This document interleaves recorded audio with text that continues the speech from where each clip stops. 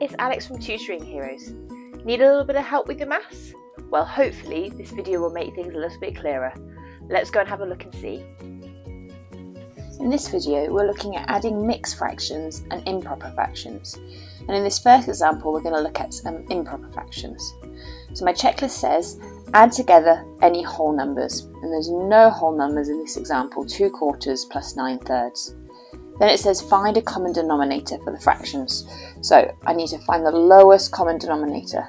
So 4, 8, 12, I think 12 might be one. 3, 6, 9, 12 is in that times table. So the lowest one that I can do is 12. So to make this number 12, I multiplied 4 by 3. So 2, I'm also going to multiply by 3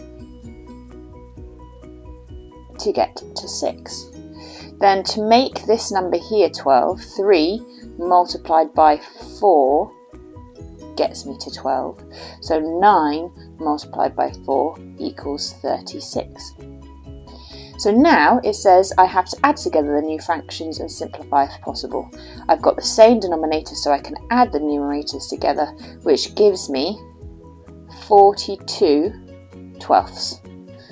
Now I can simplify this to be a mixed fraction with some whole numbers. So I know that 12, 24, 36 is 3 lots of 12.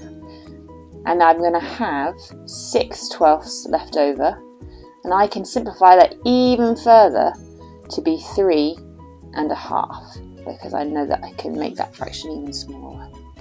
So remember, from this stage you find your common denominator, you add together the totals, and then you can just change that improper fraction into a mixed fraction with a whole number and simplify if possible.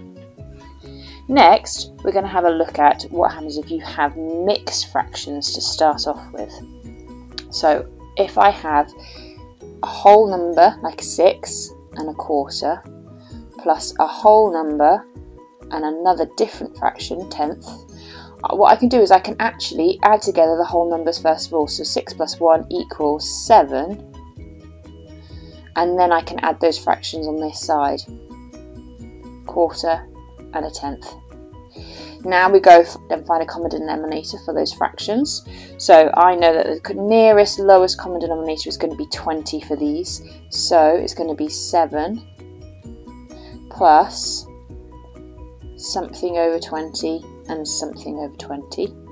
So 4 times 5 gets me to 20. So I'm going to times by 5 and get 5/20. 10 times 2 got me to 20 down here. So 1 times 2 is 2. Then I add together the new fraction. So this is going to be 7 plus 7/20. And that's going to be my final answer because I can't simplify it anymore. So I can just write it as 7 and 7/20 like this.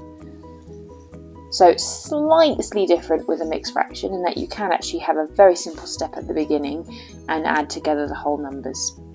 I hope this has been a little bit helpful and has extended on from our video about adding fractions. Thanks for watching this video today, brought to you by Tutoring Heroes.